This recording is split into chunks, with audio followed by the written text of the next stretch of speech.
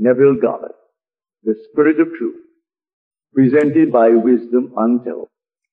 When I speak of Jesus or any other character of Scripture, I am speaking of a personification of a principle, not of a person as you are or I am.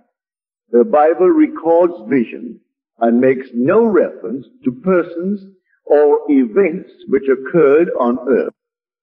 Unfortunately, man has mistakenly taken personifications spoken of there for persons, the vehicle that conveyed the instruction for the instruction, and the gross first sense for the ultimate sense intended. It is difficult to discuss a principle without personifying it and giving it words to speak. This the evangelists have done. But to see Jesus as an historical character is to see truth tempered to the weakness of the human soul, unable to bear the strong light of revelation.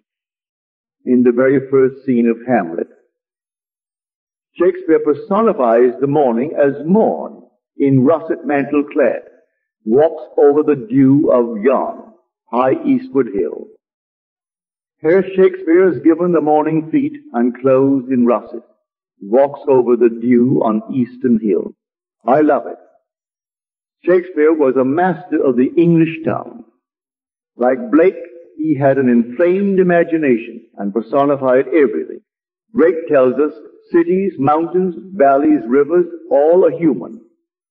When you enter into their bosoms, you enter into heaven and earth, just as you enter your own heaven and earth.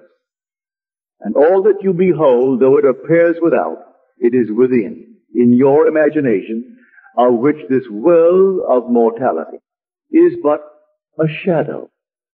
The evangelists did not write history, but theology, as they told their own experiences of God in dramatic form.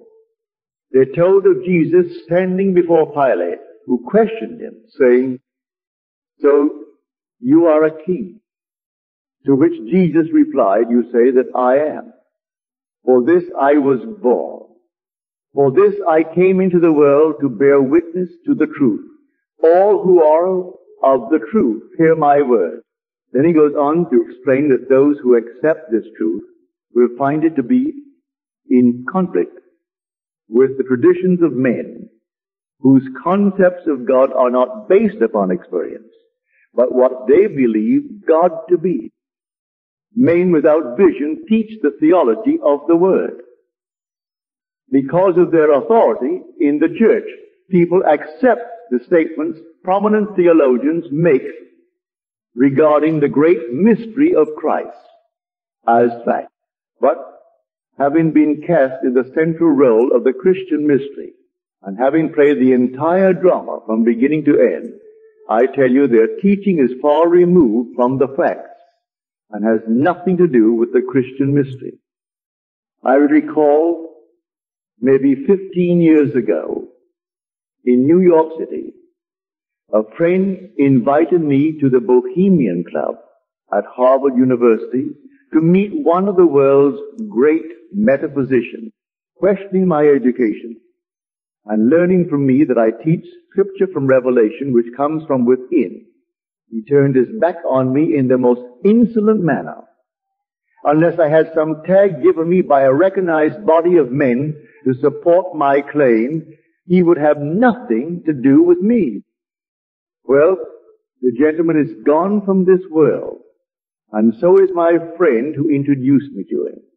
Death will, however, cause them to modify or radically change the ideas they champion, while here, metaphysicians have tried to compose a workable philosophy of life which has nothing to do with Scripture, which is 100% vision.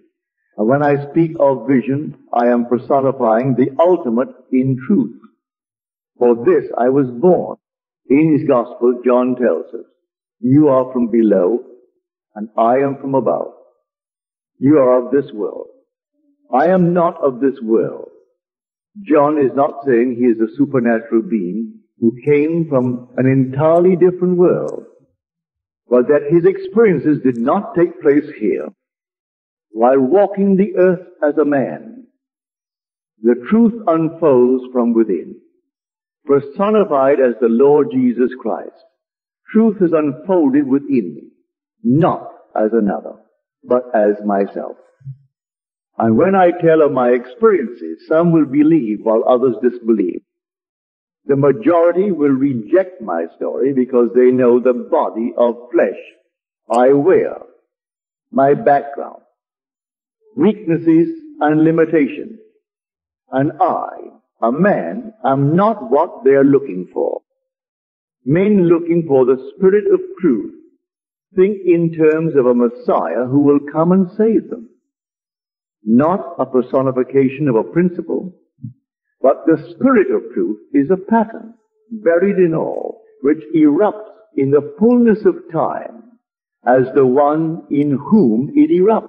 This pattern is dramatized as events in the life of a man called Jesus. But the events are supernatural. A scriptural episode is not a record of a historical event, but a parabolic revelation of truth which will be experienced in another region of the mind. We are told, "Thy word is truth, and I am the truth. Therefore I am the word." You will literally fulfill the statement in the 148th Psalm. By a storm wind he fulfills his word. When the wind possesses you, you are under its control as it clothes itself with you and intensifies. When it happened to me, my entire being vibrated.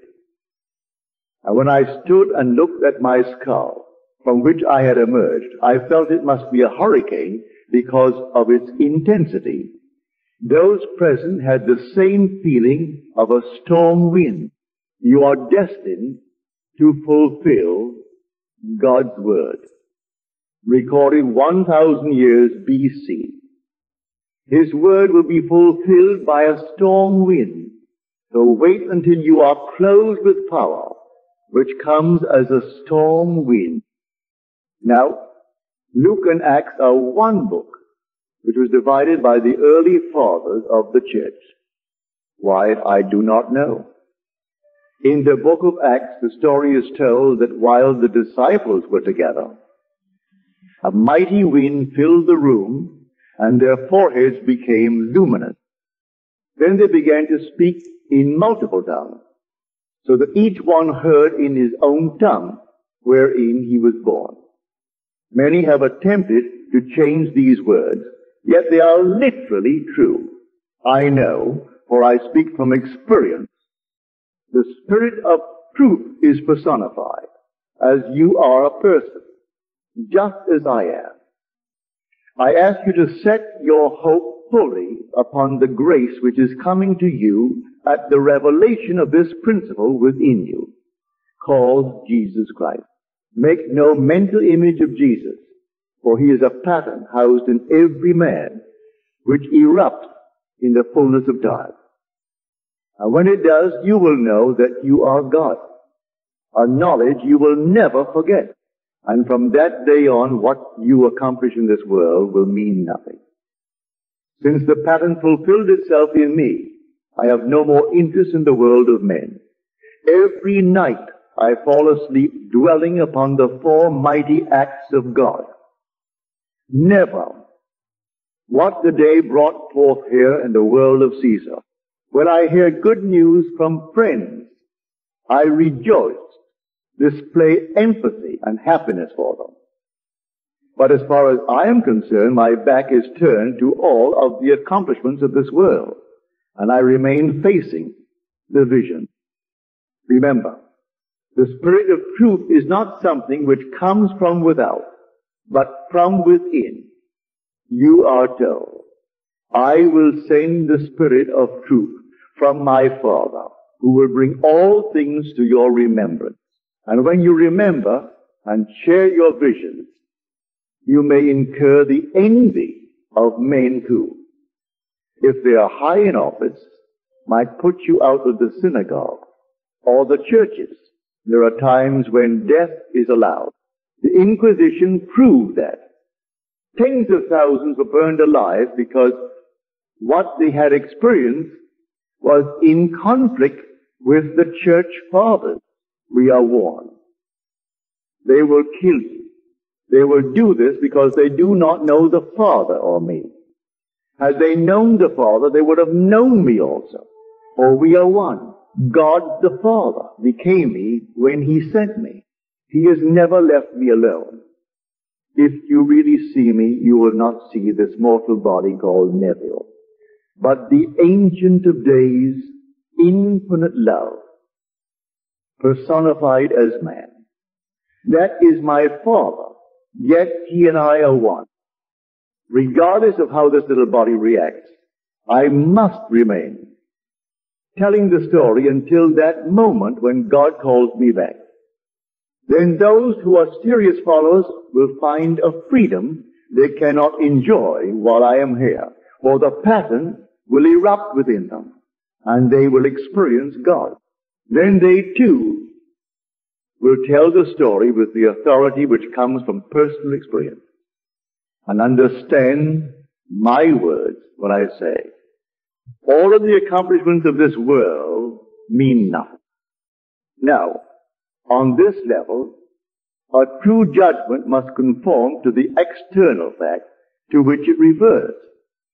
If I claim this is a lectern, and you know what one is, upon examination you would agree with me. But if I speak of lovely roses, and there are none to be seen, you may think I am crazy. But I say, a true judgment need not conform to the external facts to which it refers. A lady sitting in my audience in New York City put this principle to the extreme test. In the silence, she embraced dozens of beautiful roses, touching their velvety petals and allowing their scent to fill the air. He touched, smelled, and saw roses when none were physically present. Being a widow, this lady lived in a single room at the Waldorf Astoria. He went home that night and there were no roses to greet her. But the next night, as she was returning to her room, he smelled the pungent odor of roses. He had ordered none and was not expecting any, for when she opened her door, there were 36 beauties on her bureau. The night she imagined embracing roses, the Queen of England was attending a banquet in her honor. That year, a special rose had been grown called the Elizabeth Rose. The banquet room had been filled with roses, and the next day one of the attendants was told to give Mrs. Nehemiah 3 dozen roses. So I say, when you know this principle, a true judgment need not conform to the external facts to which it refers. Otherwise, Mrs. Nehemiah would never have had her roses. If you confine yourself to the human belief of truth, you'll be stuck in that groove. For every moment of time, you are confronted with the facts of life. Knowing your social, intellectual, and financial background, you could not get out of the environment in which you were placed. My family did not accept the so-called facts of life. They climbed out of poverty by using their imagination. Knowing what they wanted, they imagined their desire was an external fact. They remained faithful to this imagined state, and in time they became what they imagined themselves to be. That is the law. I urge you to set your hope fully on the grace that is coming to you at the unfolding of Jesus Christ in you.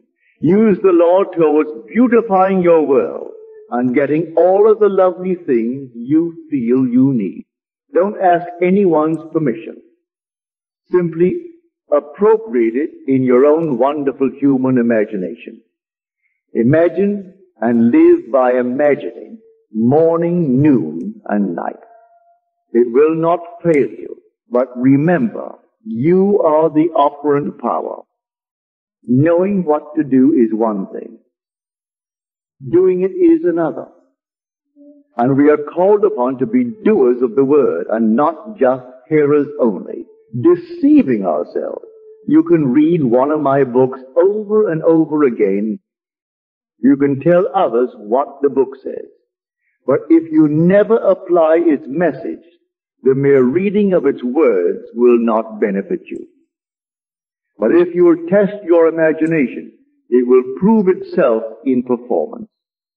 Jesus, the Spirit of truth, is not a person that was physically born from the womb of a woman.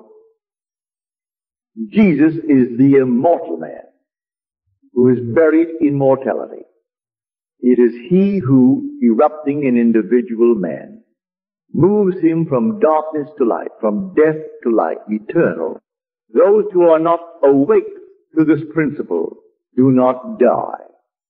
Rather, they are restored to life to continue their journey. For nothing dies in God's world, not even a little rose, because of God's death. Man is destined to move out of a world where things appear to die, to enter a heavenly world where its occupants are supernatural. No more will there be men of flesh and blood, but immortal brothers who have life in themselves. No longer will man animate a body of death, but will know himself to be a life, giving spirit. That is your destiny. Dwell upon it. If you still have ambitions to shine in the world, apply this principle. But I prophesy for you, the day will come when you will turn your back upon it, realizing that all that matters is what God has wrought in you. Now, throughout the centuries, the 22nd Psalm has been identified as the Song of the Messiah.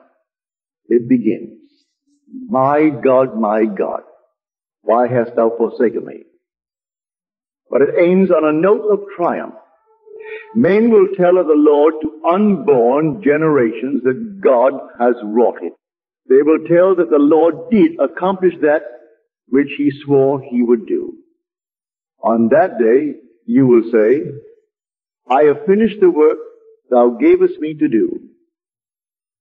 Glorify thou me with thine own self, with the glory I had with thee before that the world was, for you will know from experience that there is nothing but God. We knew the glory before the world was, and for a divine purpose we, the one, became the many. Now calling us one by one, we are united into a single being who is God. And these furnaces of affliction will turn into rivers of joy. The Spirit of truth is God's plan of salvation buried in you. In the fullness of time, that plan will erupt, and the story of Jesus Christ will become your story. It is my hope that your story will begin this night. And let us go into the silence